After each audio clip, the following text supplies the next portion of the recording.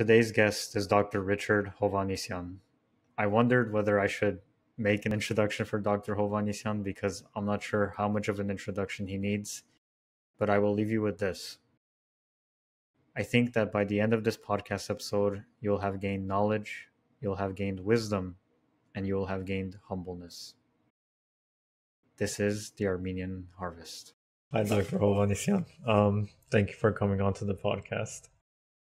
Dr. Hovannisian, the first question I wanted to ask was, can you tell the story of how you met Simon Vratsian and your relationship and how he gave you a blessing to do your work? Well, Simon Vratsian, as you know, was the last prime minister of the First Armenian Republic, not for very long, actually for probably just about a week or so, in order to hand over what was left of the Armenian Republic to Soviet rule.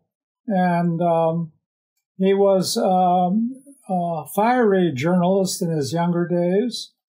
He was born near Nord-Nakhchivan in Medsala in the north, and then become an active member of the Armenian Revolutionary Federation, ultimately took on various positions in the Armenian government before he became the last prime minister. And then, like many others of the Armenian Republic, after the February uprising, anti-Soviet uprising, they fled or they left for Tabriz in Iran. And from there, they scattered to Tehran, Beirut, and other places. He went to Beirut along with a number of other Eastern Armenian speakers. And then in the 1950s, they had created already what was known as the Palanjan Gemaran. This was an academy, unusual in that it was not a religious style academy, secular, with people who had been active in the Armenian Republic. And then in the early 50s, when the principal, Levon Shant, a well-known writer, died, he was called upon to become the principal of the Nisham Palanjan Gemaran. And that's where we intersected, because in his first year as principal, he came to San Francisco. I was at Berkeley. He came to San Francisco for money raising and fundraising, and also interacting with the community. And I first met him there.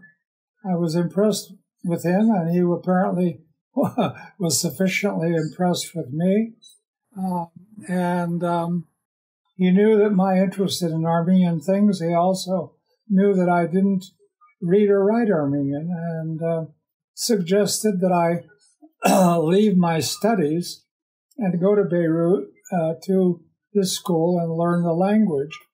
And so when I graduated from Berkeley, first with a BA and then a general secondary teaching degree, instead of going into teaching immediately, I took a year off and took a ship to Beirut and lived a marvelous 9 months in Beirut, which changed my life, and where he was sort of my godfather during that period, and where I learned a lot from him, asked him a lot of questions. Not enough questions, because at that time I didn't know enough to ask. Mm-hmm. And what were you aspiring to be whenever you had that relationship with him? Well, I knew always that I wanted to be a teacher, and Armenian was always interesting to me, but Armenian was not a field. There was no course in Armenian studies anywhere in the United States. One didn't do that. So I wanted to go into Armenian field. I didn't know how to go into it, but I felt the need to do that. And also I was an idealist, a young idealist who dreamed about an independent Armenia. I remember my first trip to New York City and United Nations Plaza where there was no Armenian flag. And, you know, as a young idealist dreaming that wouldn't it be wonderful to be Armenia's representative to the United Nations, little knowing that half a generation later, my son would actually raise the Armenian flag. And I was fortunate to be present. So when I went to Beirut, it was able to read and write the language and maybe use it for an MA degree, which I did when I came back to the United States and went back to Berkeley. Did an MA degree there in the field of, there was no Armenian field, but I did it in Russian history. And I wrote a thesis on the Sovietization of the First Armenian Republic. And then I was just fortunate because when I came to Fresno to teach in the city schools, Armenian studies were just beginning. And I met the right people at the right time to invite me to UCLA to inaugurate courses in Armenian language and history. And that sort of changed my life. I came to Los Angeles in the early 1960s, and I taught at UCLA until 2011. So it was a very rich experience, very fortuitous.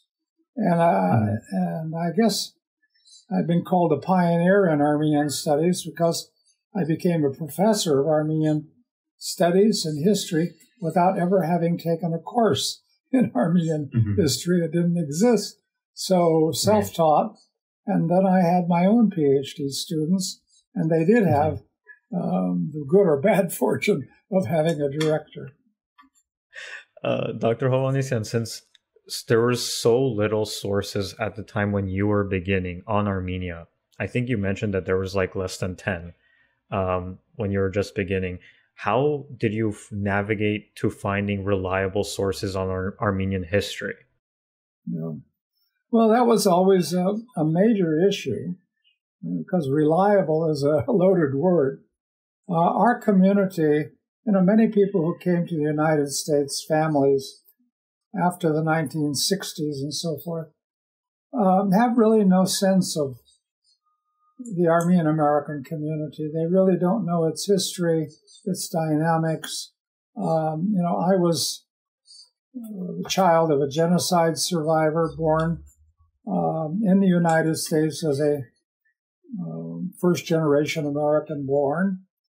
And our life was very different from anyone probably could imagine. Extreme poverty, people trying to get back on their feet, buying vineyards with loans, and if they couldn't pay them off, then the bank came and took it back, and many of those people came to Los Angeles. My father made it through the Great Depression. We had a 17-acre farm on which I grew up, but it was also an enormously splintered community. We didn't know what Hunchags were, but we knew what Ramgavars and Tashnaks were. And our communities were divided viciously and violently against each other on a number of, I suppose, bases. Number one is if you fail, then people blame you and you blame yourself. And the First Republic had failed. It didn't continue, and so you had to blame someone. And secondly, the question of Soviet Armenia. Well, people like the Ramgavars and the Ramgavar Party, which is a liberal party, it's not a Soviet party at all, or a socialist party, believed that Soviet Armenia was the best possible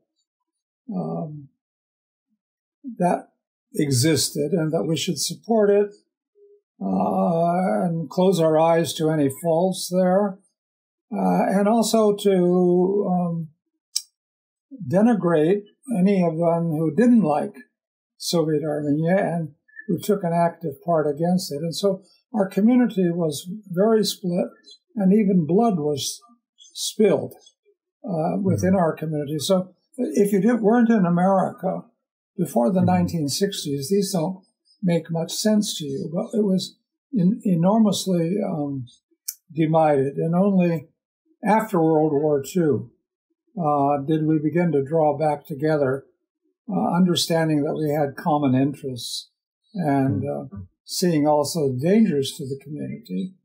Our parents' generation would see intermarriage, for example, as a danger and something to be tried to avoid.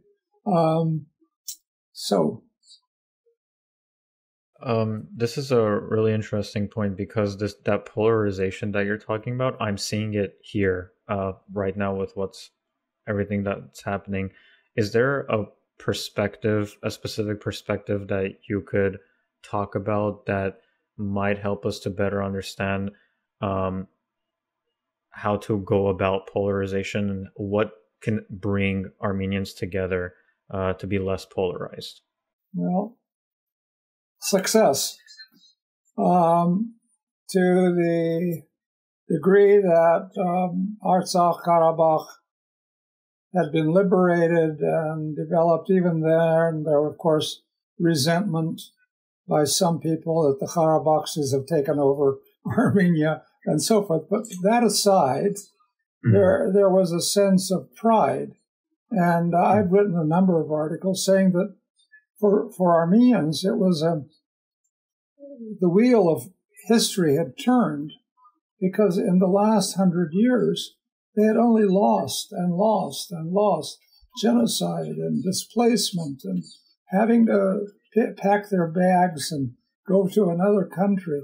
And the Karabakh question gave to the Armenians an empowerment that they had not known.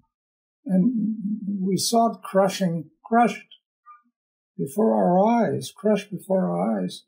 And again, it's not unusual that we have to find a scapegoat or blame someone, even though we are a part of the blame.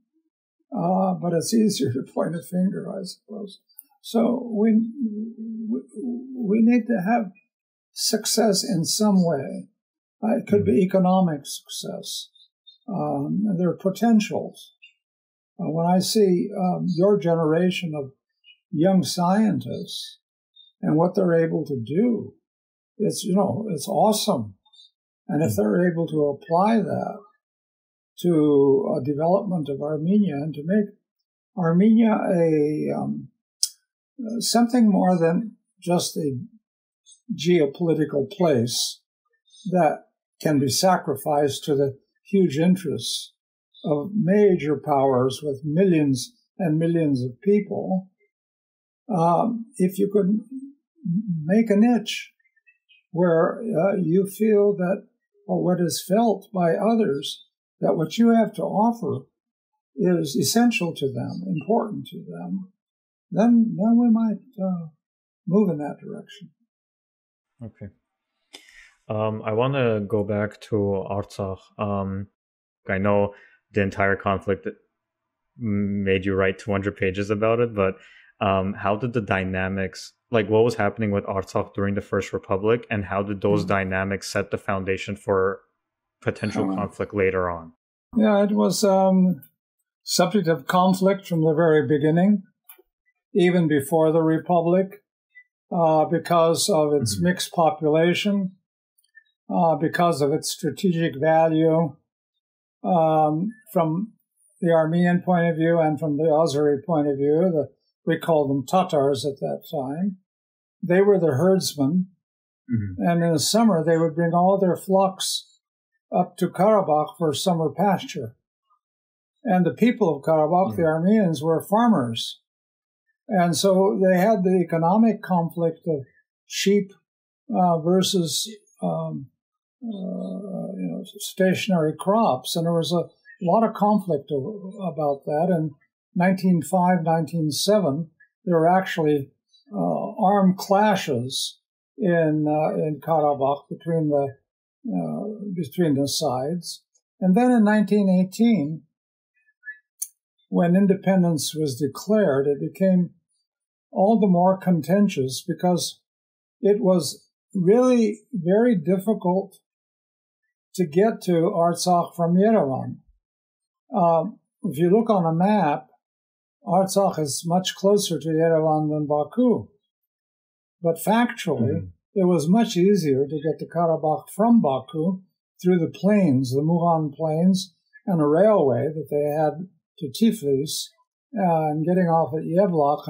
And so they had an advantage immediately, whereas for the Armenians, they had to go on dirt roads and snow-covered passages through Zangezur in order to get there. And that would take several days. And even if they had the means to do that, it was really a challenge because from the very outset, the Armenian Republic was bombarded or affected by continuous Muslim uprisings in the province of Yerevan. Everything south of Yerevan and the Yerevan railway station was primarily Muslim-controlled. So for Armenia, it was very difficult to become active in Karabakh, although they did their best. And the Karabakh people themselves actually did what they could to prevent Azerbaijani rule. And they had in Karabakh a number of conferences to assert their determination to be independent of Baku and regard themselves a part of the Armenian Republic. The difficulty was that Armenia could not afford them the necessary economic and military assistance that was required. Nonetheless, they held out. One of the negative sides of it was that the British, who occupied the Caucasus after the Turkish armies withdrew in 1918, acknowledged that Karabakh could be temporarily under Azerbaijani jurisdiction under a local governor whose name was Sultanov, a Kurd. And so the Armenians of Karabakh struggled against that all the way. As a matter of fact, the British also recognized the temporary jurisdiction of Baku over Zangezur. And if the people of Zangezur had not dug in their heels and prevented the approach of the Azerbaijani armies from Karabakh, that area too would have been in imminent danger. But fortunately, their leaders, including Nejde and Dro and others, were able to hold out there. So the bases for the conflict between Armenia and Azerbaijan over Karabakh did not change much. That is, demographically, it was Armenian. Economically, it was more easily connected to Baku. And so we had this struggle and rivalry. Soviet rule for 70 years simply put a lid on the conflict. And they gave Karabakh a degree of autonomy as an autonomous region. There was a newspaper, Sovet Agan Karabakh, which was in Armenian.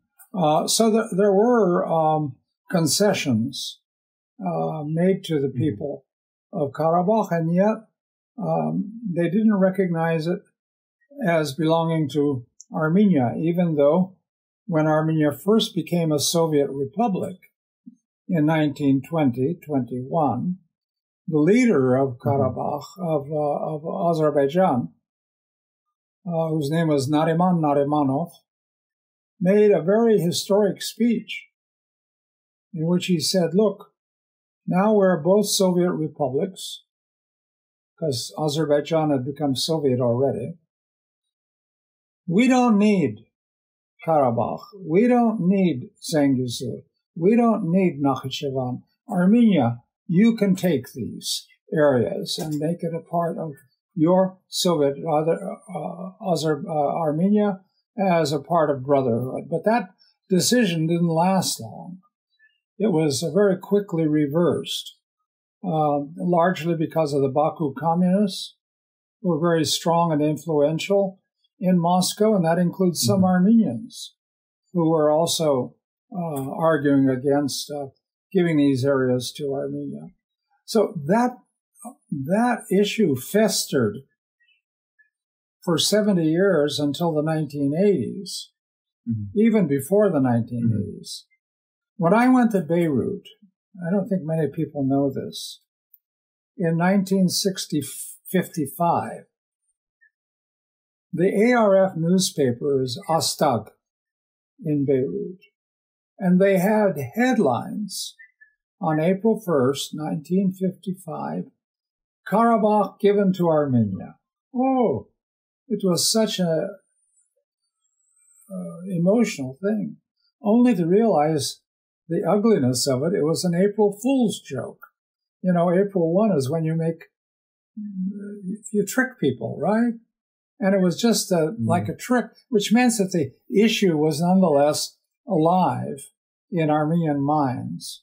And then, of course, in the 1980s, combined with everything else, and I remember very well my involvement in it, in all the activities around the world, in the Gorbachev years, when there seemed to be hope that Karabakh would be awarded to Armenia, because Gorbachev himself said it was time to rectify past wrongs, and implied that Stalin had been wrong in tolerating the giving of Karabakh to Azerbaijan. And a number of individuals like Zori Balayan, and there was, I'm trying to remember, Gorbachev's main economic advisor, Arabek, I don't know if it was Arabekian or something, it'll come back. They also made comments. I mean, when you're talking from the top of the Kremlin about time to make rectifications, that, of course, gives people a great deal of hope. And I understand that Gorbachev was really, really angry when he had to cut short his trip to New York City during the Noyam-Peryan, or the earthquake, Gyumri earthquake. And when he got to Gyumri and they lifted up the concrete, the first thing that he was asked was, Karabakh Devetsin, did they give us Karabakh, instead of, saying what terrible circumstances we're in, or thank you for coming. Instead, they're asking Gorbachev, did you give us Karabakh? Showing how deep the sentiment was. And the victory in Karabakh in the early 1990s, as I say, seemed to give Armenians the confidence that they had begun to turn the wheel of history. Their shortcoming of every administration after that was that it failed to persuade the international community that the future of Karabakh should not be regarded as anything different than the future of Kosovo, South Sudan, East Timor, and from the Russian perspective, even, Abkhazia and Ossetia, because the Russians recognized those areas, but never recognized Armenia. And so Armenian diplomacy failed in 30 years to gain that acknowledgement, and also to build up Shushi and Karabakh into strong bastions. I find it very difficult even to listen to what's going on in Shushi now. The building, the construction, the changing the entire face of Shushi.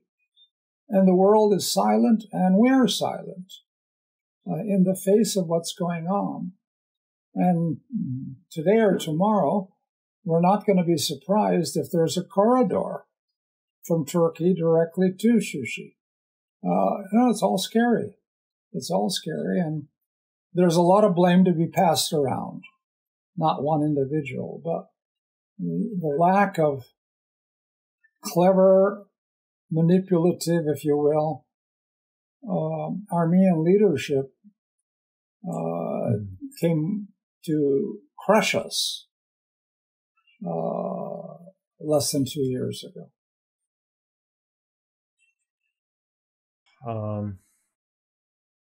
Dr. Hovannisian, I want to circle back. You said something really interesting. There were Baku Armenians who were against Syunik and Artsakh being part of Armenia. Could you elaborate on that? Why were they against it? Well, because they were very bitter young communists who had tried to overthrow the Armenian government in May of 1920, like Avis Nurijanyan and others.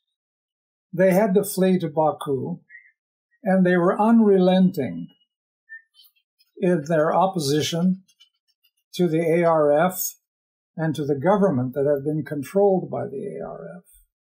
And some of them remember that Baku also had a huge Armenian population. The Armenian population of Baku was probably greater than that of the Armenian population of Yerevan at the time. So there were natural connections. It was economic and other connections with Moscow. So I'm not saying there were many of them. Even the role of Anastas Mikoyan, whom Armenians regard as a national hero, or most Armenians, even his role is questionable, just as it is in the purges that went on under Stalin.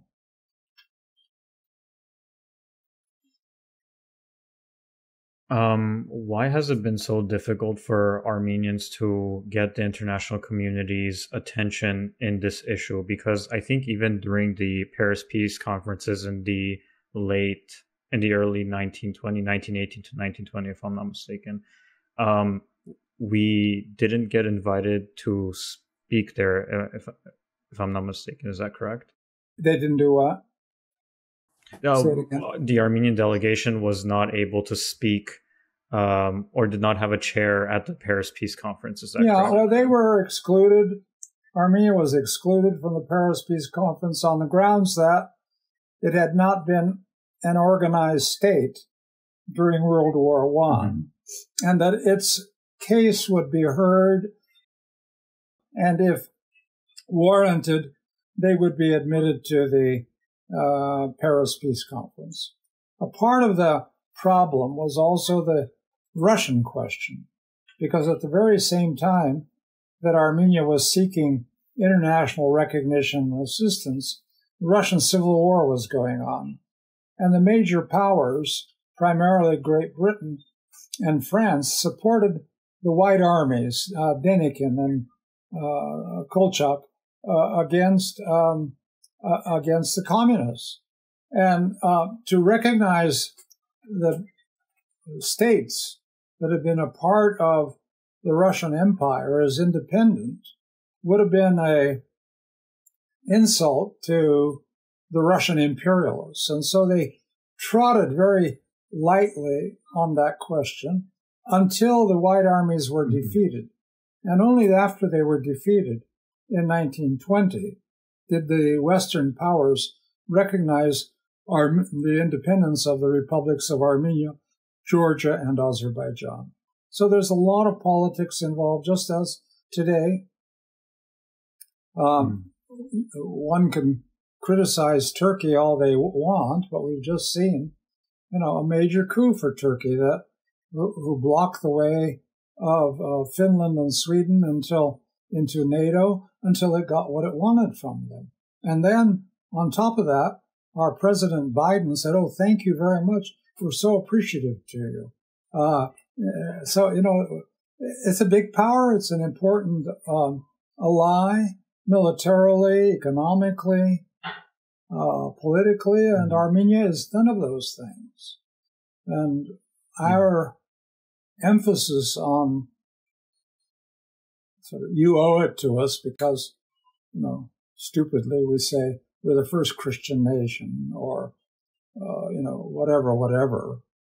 Well, that's not how politics works, not at all. I also wanted to elaborate on Woodrow Wilson's role in the whenever he was championing for Armenia's rights. Where was his fault, and could Armenia have done anything different? Yeah. Did you say Wilson? You can write books on Wilson. He was a complex character. He was sincerely pro-Armenian. He truly wanted to help Armenians, but his actions did not help Armenians. For example, right after World War I, if he had put the question of the United States assuming a protectorate called a mandate for Armenia, it's very likely that there was enough pro-Armenian sentiment still active in the Senate that it would have accepted it or accepted in some way. Instead, he insisted that the mandate question not be put before the Senate until such time as the treaty with Germany had been signed, and in that treaty was the Covenant of the League of Nations, Charter of the League of Nations, under which one mandates could be awarded to an advanced country to look after the less advanced countries.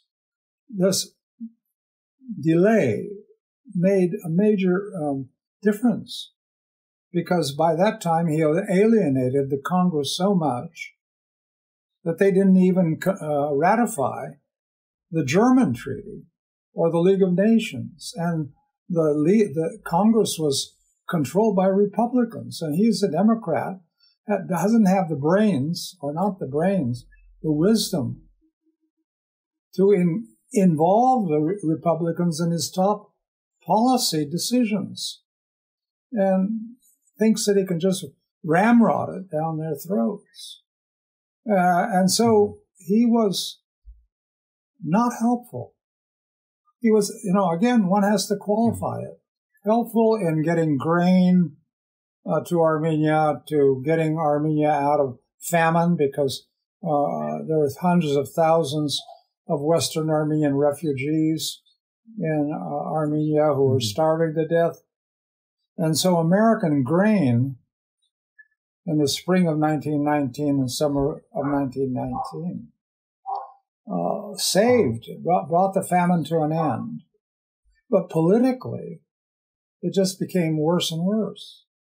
And even in May of 1920, when he knew that the Senate would not ratify or accept a proposal to take a protectorate for Armenia, he insisted on putting that proposal before the Senate in order for him to say, look, I did what I could do, instead of maybe finding another way, as the Armenian National Committee at the time suggested.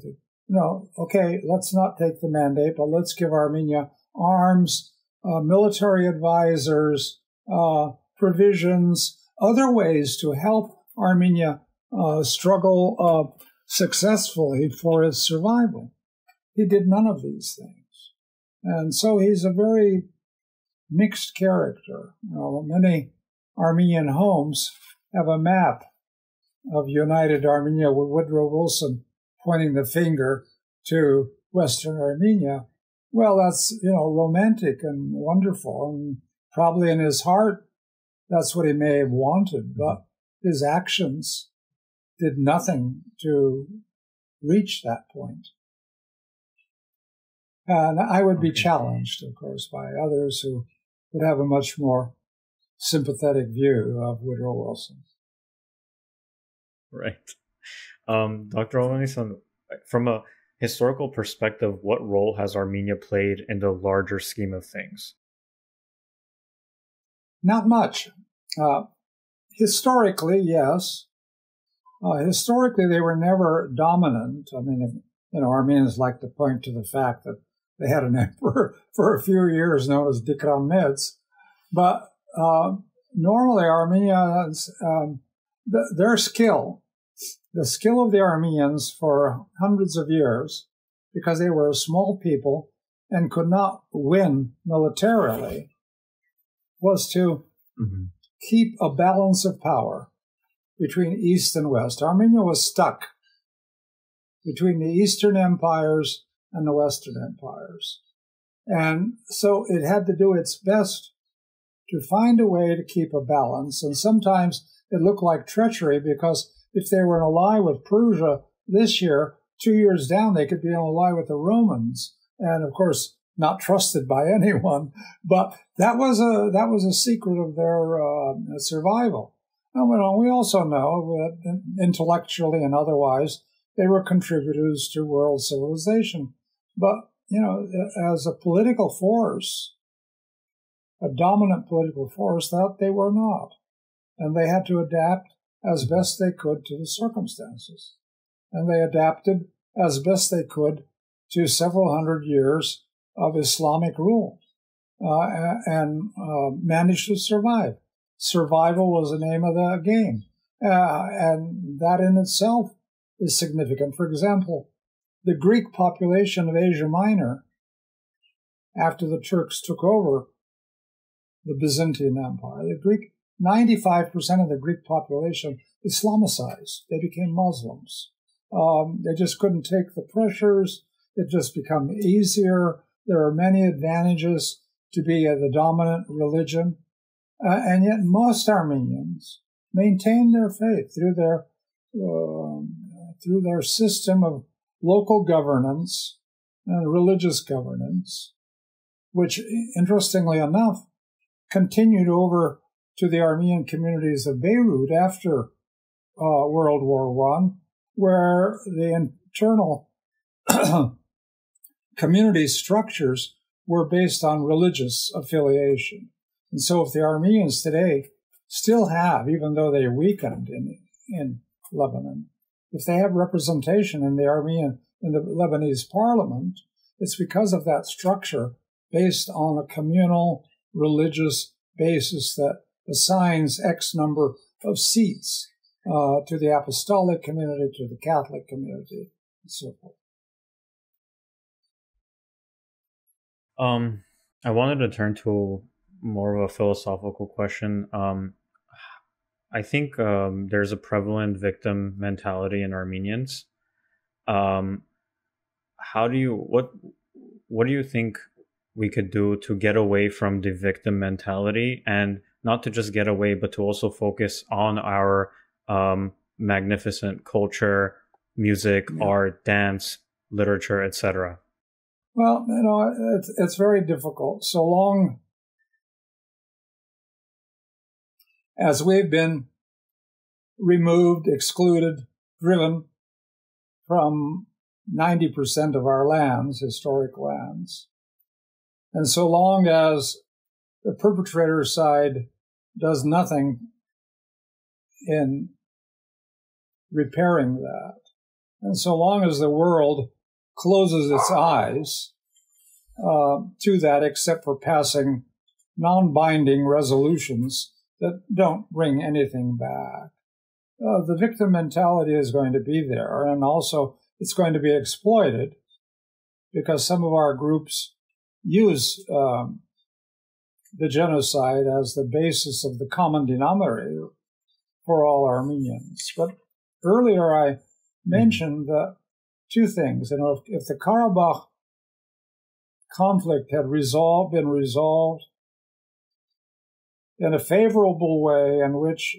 Karabakh and Armenia were either united or almost united and developed. And secondly, if we can develop this young talent, intellectual talent, which is not bound by victimization, but by creativity, who knows how to use the technological world, who can go to Silicon Valley in California and compete with the best. Those give us a bit of hope. But based on our numbers, we also have to accept the reality that we are insignificant. And even so painful for me is that even what we had has been diminished. You know, I was, in my younger years, I would read a weekly paper by the Committee for Cultural Relations with Armenians Abroad. And I think it was called Hayrenik Sign.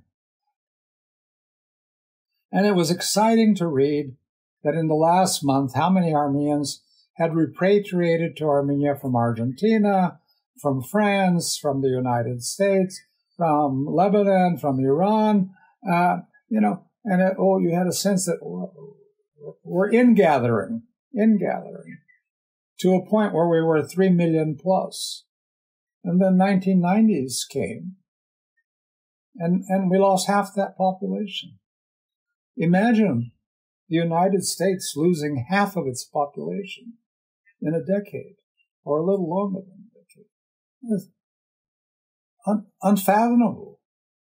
The loss of income, the loss of manpower, the loss of military power, all of these things. And again, I understand that it's not for me to seriously criticize, because those students that came to my classes in UCLA from families that had left Armenia were outstanding. Brilliant young students who probably could not have made it the same way if they had remained. So, you know, it's a conundrum. It's a dilemma. And I have to deal with that dilemma continuously. And when I go to certain areas in the San Fernando Valley and the Glendale area, I shudder because I hear Hayastansi Armenian everywhere. And it's only giving me a sense of, that's just a little taste. How many have left? You know, I don't want to use the word abandoned. Teyev hayeren para lakele. I'm told now. And who am I to blame? I'm living here. I was born here. And yet I do blame. And hope that that process needs to be reversed by economic development. And if there was a way for all people to live comfortably, they would choose Armenia over any other place where they would live, because that's their country. But they were deprived of that possibility. Right. Yeah, it is a conundrum. It's very difficult because on the one hand you have the government that may not be totally ideal, which leads people to leaving the country, and then because people are leaving the country, it's becoming even worse, and then more people want to leave, and then that's actually the reason why I decided that I'm going to move back this August, because someone's got to go back. So yeah, you have to go back, but you have to have a future. If they're going to take you back, if they're going to welcome you back after you get educated, you're not going to be a street sweeper. You need to have a suitable position. I am somewhat optimistic that will be the case when I look at the numbers of new institutions and firms and high-tech institutions that can employ such individuals without their having to leave the country. Mm-hmm. Yeah. I wanted to go back to your experience with researching the First Republic, and then how did you feel that after researching the First Republic for so long, how did you feel whenever we finally got our independence again 30 years ago? I began to consider trying to study the history of the First Republic because of the controversies relating to it, because I was an idealist that believed in independence. And and then the question is how to study it. There are a lot of Armenian sources that have particular points of view. Many times they're not based on firm documentation. And so I spent, with my wife, Vartiter, we traveled the world into archives around the world. In Great Britain, in France, Germany, Armenia, the ARF archives in Boston, Massachusetts, newspaper archives in Beirut, where there is enormous material. It's just hard to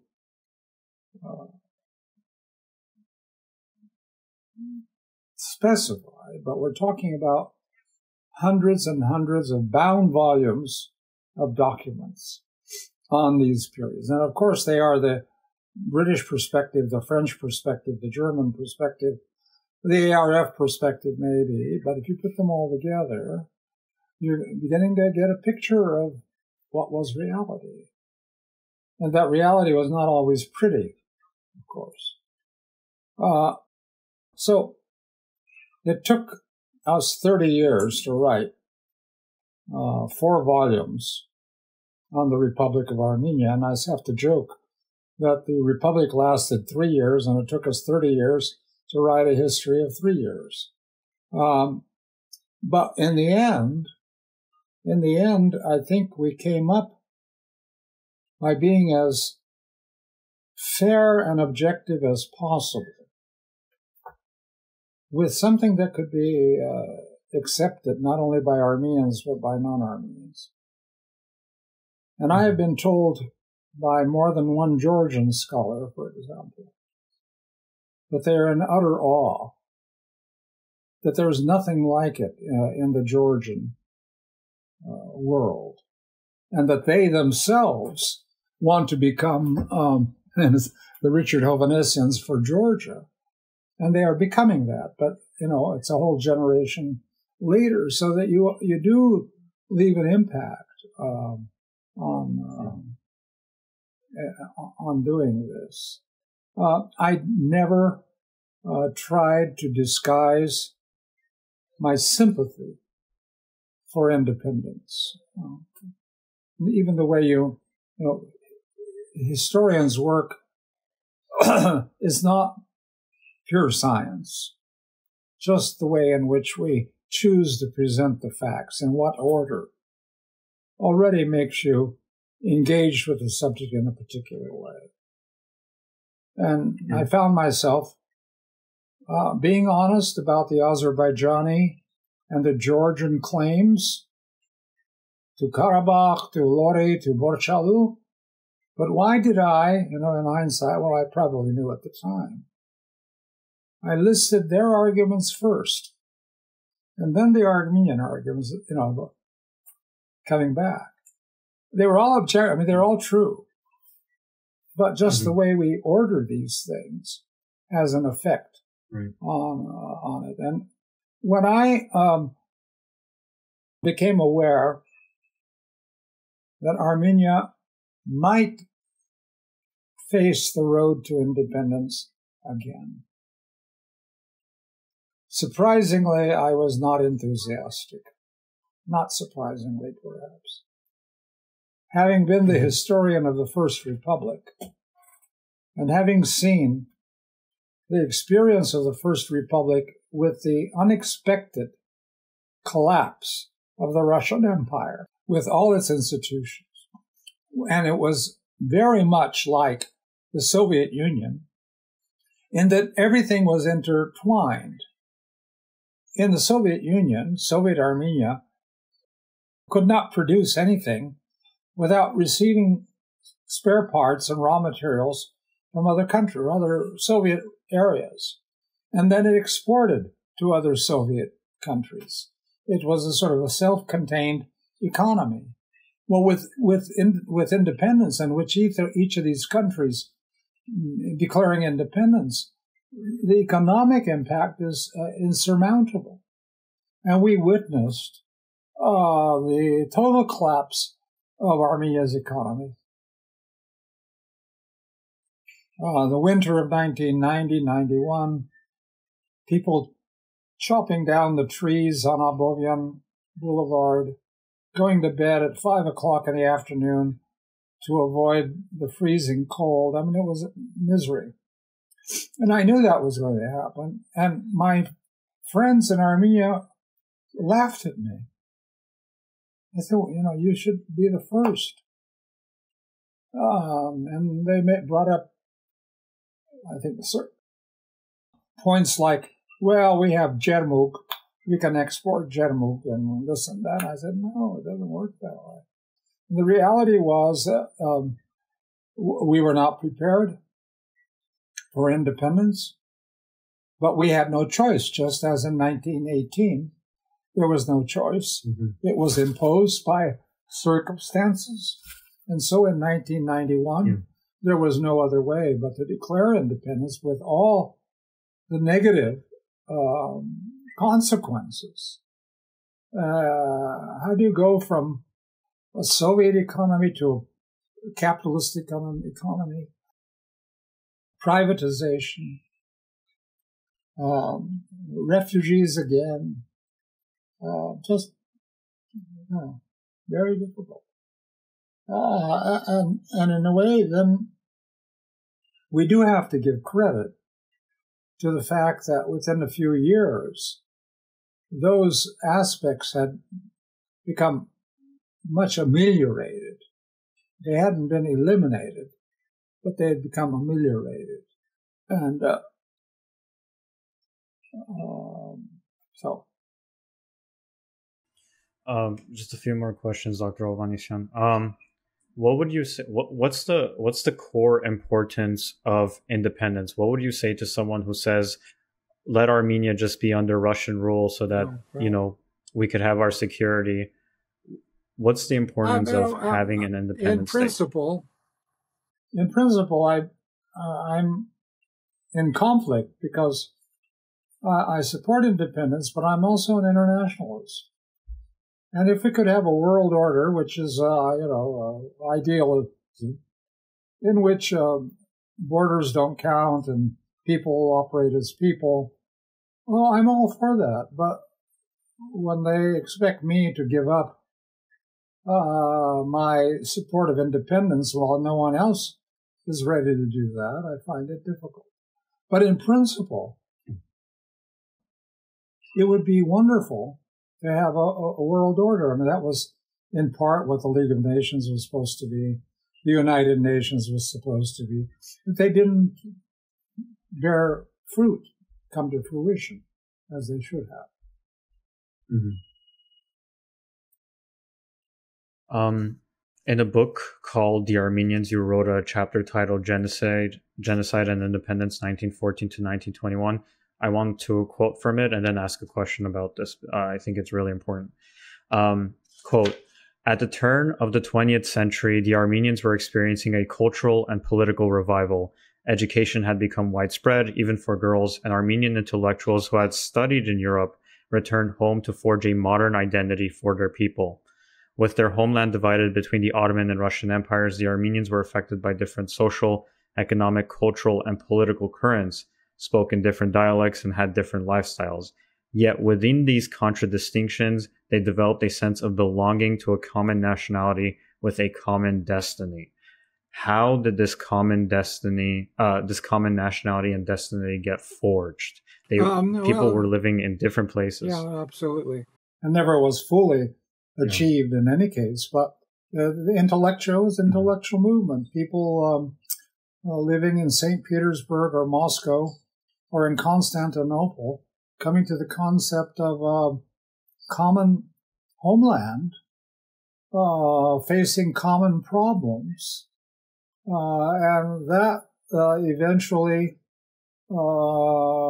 passing on to people like Rafi, who described the oppression of the Armenians in Turkish Armenia and Persian Armenia, and ultimately leading to Armenian political parties that are able to ford that divide of Western and Eastern Armenian, never fully, but in part, such as the Armenian Revolutionary Federation, the Hunchagian Party, and others. So they moved from an intellectual awareness to a political awareness, and the political awareness also becoming quite aware of other peoples and their struggle for liberation. And so the Armenians looked to the Balkans, they looked to the Macedonians, the Bulgarians, and others, and Greeks, who found the means of achieving liberation. Perhaps not taking into proper consideration the fact that all those peoples had European support. European powers intervened on their behalf, whereas in the Armenian case, you didn't have political intervention. You just had pressure, diplomatic pressure, and so forth. What I wrote there may be simplified, in that up until the very end, I suppose, there were areas that didn't feel that they were a part of anything larger than their local community and local interests. But it did develop, and without having gotten there, of course, you would have had no leadership of that First Republic. I hope this is a question that no one's ever asked you before. What does love for people, love for country, love for nation mean to you? What does what? What does love for country, love for people, love for nation mean to you?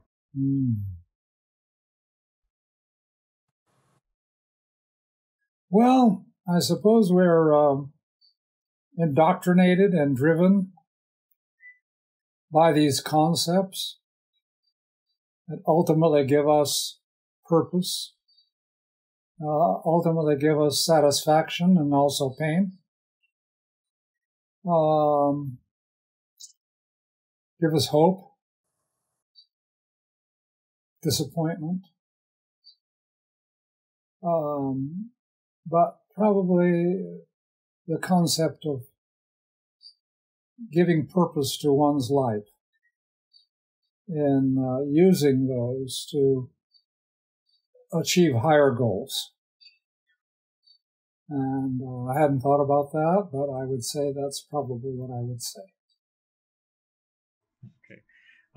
That's all my questions, Dr. Hovannisian. Can you recite the poem that you have prepared for us? Well, I really didn't prepare a poem. You asked me to prepare a poem, and I'm not a poet, and I don't,